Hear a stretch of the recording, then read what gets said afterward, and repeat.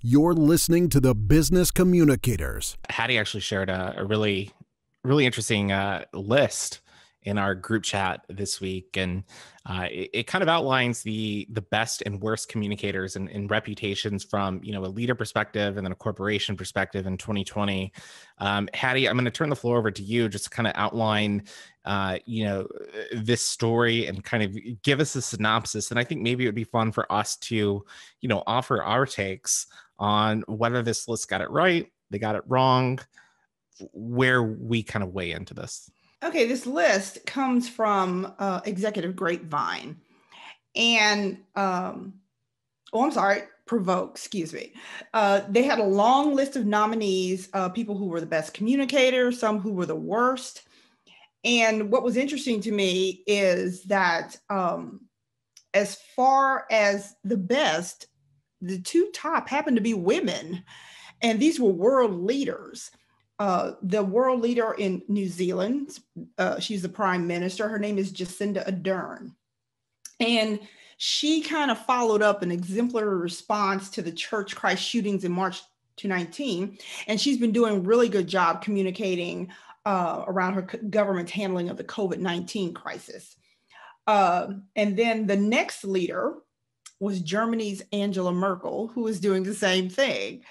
I thought it was a really interesting take on the whole list. And then one of the folks that kind of stood out as the best communicator who could probably be on either list was Cuomo of New York, the New York's governor. And I think as part of him being one of the best communicators, he did a really good job. People were saying he was being very transparent during the pandemic, being honest, making sure that he was communicating. And if I'm not mistaken, he communicated every single day of the pandemic, everything that was going on in New York, what people needed to do. He had he took his platform, and because he was getting lots of positive people, he actually he had a following.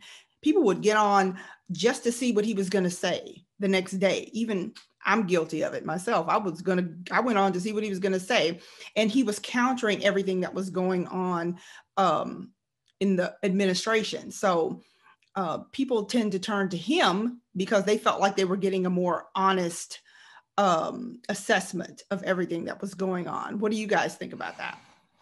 Yeah, I mean, I think the list, it's pretty interesting. Glad to see that Dr. Fauci is on there.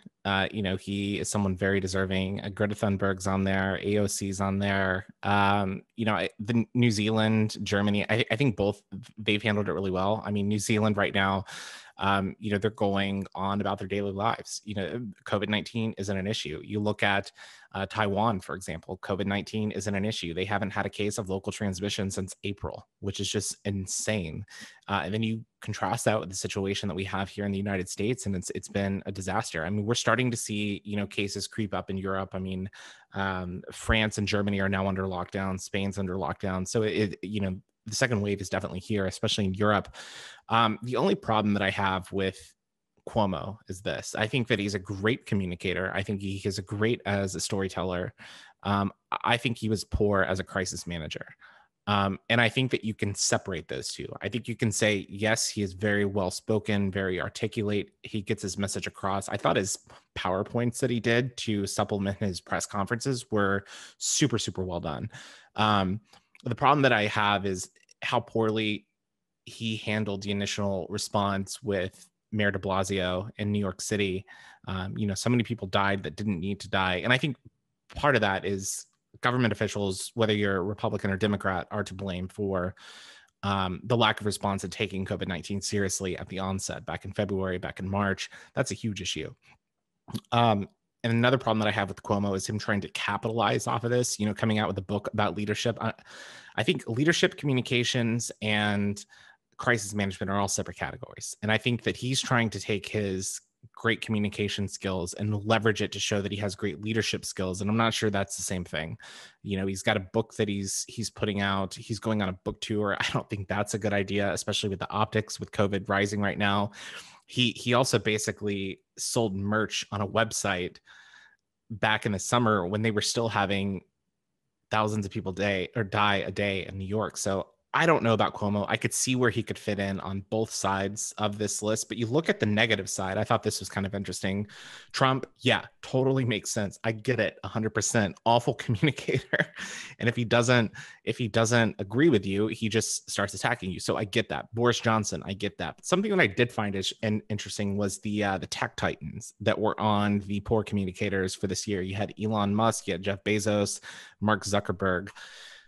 Tech industry has been under fire in the past few years, regarding privacy issues, regarding censoring content. I don't know that, the tech industry has really done an interesting or a good enough job, communicating to shareholders, stakeholders, customers. But the one thing that I did find interesting is when you look at the companies in terms of reputation, SpaceX was listed as a company that has a great reputation. Obviously, sending 2 men up into space this summer on May 30th. I mean, that was an incredible accomplishment. So they have a positive reputation, but you look at the guy that founded them, Elon Musk, has a negative reputation. So it's like, how do you balance separating the founder and kind of the face of the company with the company itself? And I was going to echo exactly what you said. It was, while you have negative on Elon Musk, and then you have SpaceX, which is, part of the Tesla umbrella kind of thing. And not to say that this isn't a good list, but does the list lose a little credibility because of that kind of thing? The technology side of it, also on the companies, you have companies like Microsoft and Airbnb who are coming through there. Cuomo, I thought, was interesting because, to Austin's point, crisis management versus great communications are two in the same thing. You don't want to go out there with crisis management and have the exact same message every 10 minutes because people start to tune you out. But I thought Cuomo did a good job humanizing himself by going on his brother's CNN broadcast, because listening to those two talk was worth the admission to watch that episode. But during that point in time, they dispelled those rumors and myths. And as we are in the crisis, no information is worse than misinformation or not being 100% right at that time, because the story gets crafted whether you're interjecting or not. Personal sentiment aside, when I'm looking at these folks and seeing, these companies, whether they had good reputations or bad, I'm looking at it based on, I looked at the panel of influencers who were making the choices. And these guys were some heavy hitters. One of my favorite, Bozana St. John, is on it. And she has a great reputation. She's the new CMO of Netflix. But she's worked with different companies such as PepsiCo. She started out with Spike Lee. And I was looking at it from a perspective of what were they thinking in terms of their choosing them. When you talk about Cuomo, I agree that leadership and crisis management are two different things. However, I'm also going to look at the fact that compared to what other folks were doing, they made him look like a good leader, whether 100%. you like it or not. Yeah. So no matter where he went, he used his brother, he capitalized on whatever.